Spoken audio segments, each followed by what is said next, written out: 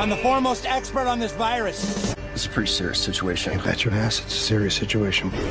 Stern's flu has now been declared a national pandemic. What the hell did you put in that vaccine? Created a flu that sparked the demand for a vaccine that doesn't work. After everyone in the country is vaccinated, And the world? he'll have murdered millions.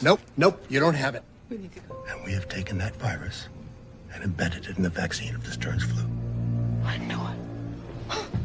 I knew it. He created a panic, and now everybody's begging for the vaccine. No. Demanding it with all the entitlement of a first world country. Yes.